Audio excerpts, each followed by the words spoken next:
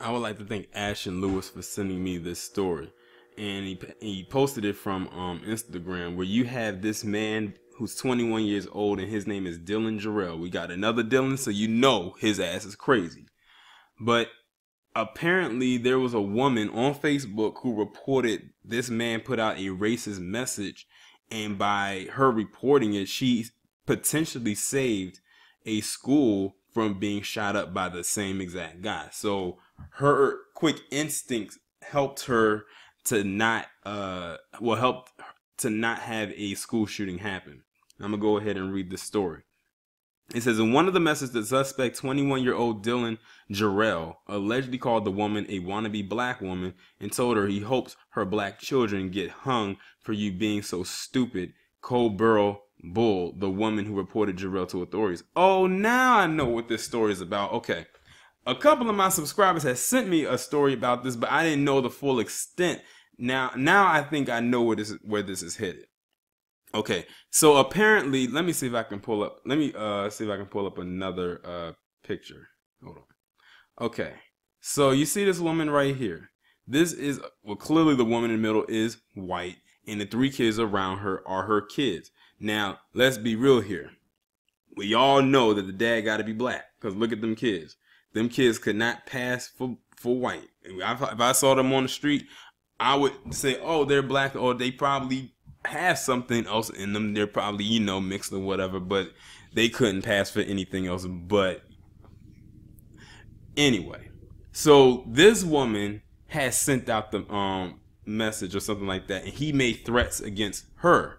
Now, I believe this woman is in Jersey, if I'm not mistaken. And she saw the message from this guy who I just had on the screen, and he's all the way in Kentucky. And he put out that message about wanting to shoot up a school. She saw it, and then that's when the back and forth between her and him started.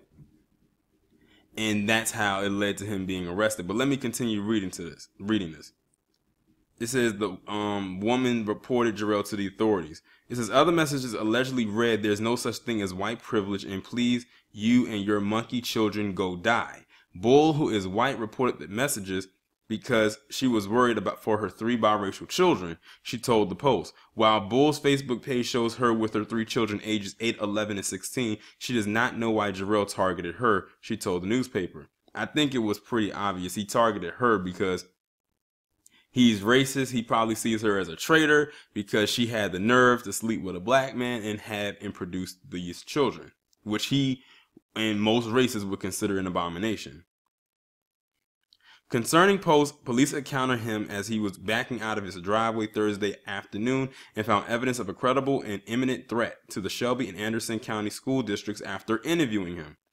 Officers also found a firearm, more than 200 rounds of ammunition, a Kevlar vest, a 100-round high-capacity magazine, and a detailed plan of the attack in Jarrell's possession, Lawson said. Now, the reason why the article that I'm reading from seems broken up is because there's screenshots in there in a if you have Instagram, it's in a slideshow type of effect, so that's why the article seems broken up. But the person who posted it pretty much got the main points. So this is the story right here. So I was going to do this story anyway, but now it's like it's kind of going backwards instead of it going forwards, but it all leads back to the same thing. But I mean, she saw something and she said she had to say something. So this woman all the way in Jersey got a guy all the way in Kentucky. And that guy is supposed to be 21. Hold on. Let me pull his picture back up. I don't believe for one goddamn second that this guy is 21. He looks older than me. But I guess. But, you know, I guess I got to give her just due. She saw something that could have been a threat, and she stopped it from happening. I mean, what else could I say? But y'all let me know what y'all think about this story down in the comments. Like, share, subscribe. The links will be in the description. I'll talk to you in the next one.